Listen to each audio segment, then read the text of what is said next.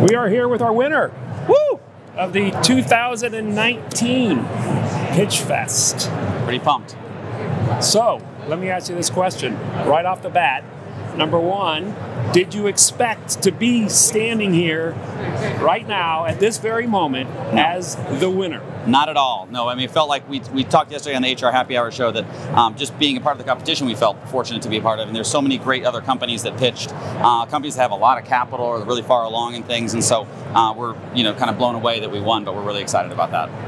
What do you think was the determining factor that pushed you ahead of the rest of very stiff competition? Well, I mean, everyone had a great business idea and a great product. What I always just try to bring, though, is a lot of passion. And so I think just, this work we do, it matters to us personally. We change people's lives, their health, their state of well-being in the world, and they feel good about themselves and they're proud of themselves. And I think that I know that we do that, like at a gut level. We have a lot of data to prove it. And I think it just manifests in our passion for what we do and to go forward. So I think bringing that passion.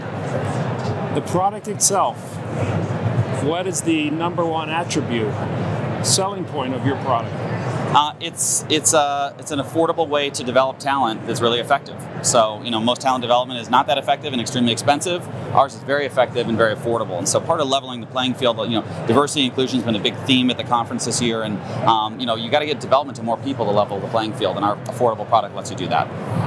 And talk to me a little bit about your team. You're very team-centric, yes. Team-focused. Yes. It takes a village, as the saying goes. It does. Talk to me about your team and the difference that they've made. Well, Amy and Rachel are here with me at the show, and they've been building Pilot from day one and have been fantastic and a key part of. We're up last night working on our deck and pitching that. But we've had a diverse team. We've got people. We've got great grandmothers on our team. We've got people in other countries. We've got people from all kind of socioeconomic, education, racial, ethnic. We're an LGBT-owned business. There's very few HR tech startups that are LGBT-owned, and the diversity of our team is a benefit to our product. Because we have a product that can be used by a lot of people, a product that it appeals to a lot of people. It's not just for people on the coast or big tech hubs or anything like that. It's a product for every worker, and I think that's a result of having a diverse team. And none of this is I don't really do that much. It's my team that does it, right? I spout off some good ideas. They keep me in my lane and help make it all happen. So it's really about the team. And you got a check.